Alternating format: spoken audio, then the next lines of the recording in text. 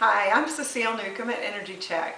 Energy Check is a home performance contracting company that does energy audits, and then we do the retrofits to the homes. We find that homeowners really want to improve their little part of the world that they can control as a piece of the greater good, and we're here to help them do that. We're here to do an energy audit on Anne's house to find out ways that she can save energy and make her house more comfortable and healthier to live in. This is the blower door, which we're going to use to test the leakage in the building envelope. This is a feature that we have on our manometer. It actually will tell us not only the air exchange rate, but it will tell us if we add up all the leakage in the house together, how big that actual hole size will be. And right here we're showing we have about 375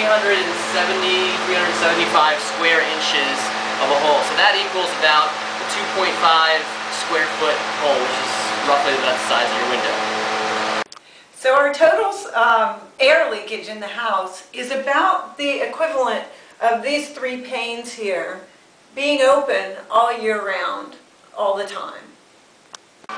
What you can see is a piece of plastic kitchen bag blowing in the breeze in my house in the gap where the wind is coming in the door. So this, I think, is a problem. You can see this cat door is leaky, but it's not as leaky as the human door was over there that we did with the streamer before. So if you're going to put a pet door in, get a good one. So as you can see, if I close this door most of the way, there's a lot of leakage coming from this room in particular.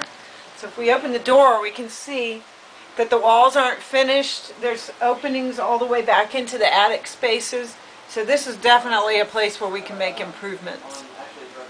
This camera shows heat coming in through the attic hatch, but the white lines on the picture are heat.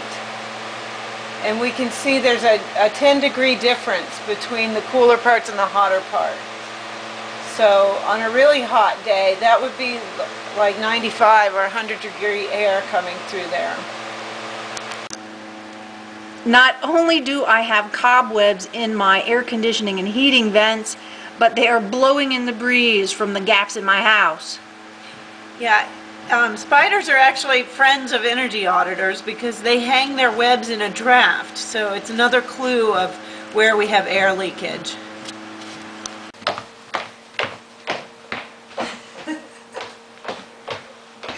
Is it working? All right, tell us what's happening.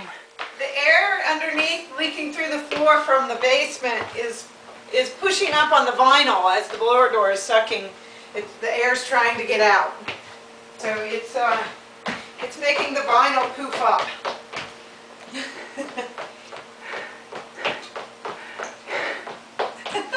Okay, so we're taping and blocking all the registers where air is supposed to come out when your system is on.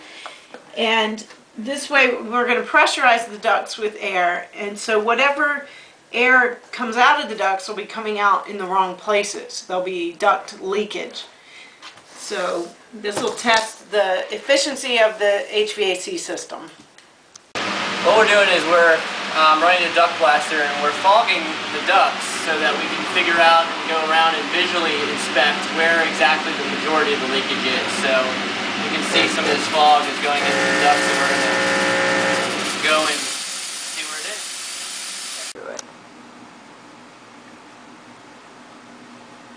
Can you see the fog coming out? So there's a lot coming out of this hole right here, which is easy to fix. We can caulk that up. But it's also coming out of all these little cracks around the unit.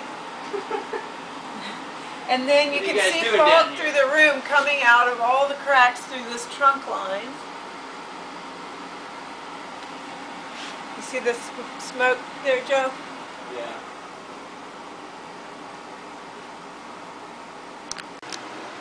This is an insulation detail that really isn't doing much of anything.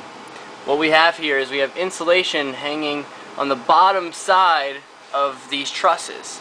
And for insulation to work properly, insulation has to be touching the surface it's supposed to be creating a thermal barrier for. So and that would be, the floor up there would be probably 6 to 8 inches away from that insulation. So all this insulation that you see down here is not doing much of anything.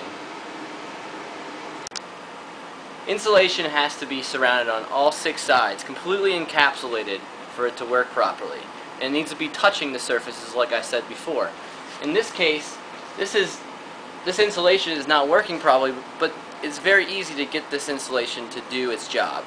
What we have to do is actually move it up and encapsulate it with some other kind of air barrier product.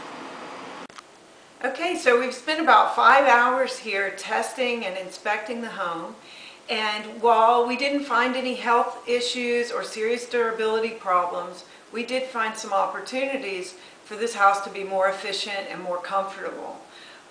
The indications such as the floating linoleum means we can put an air barrier under the floor to better insulate it and air seal that. So there are several opportunities like that that will help this home become a part of the community that's helping to reduce our energy consumption.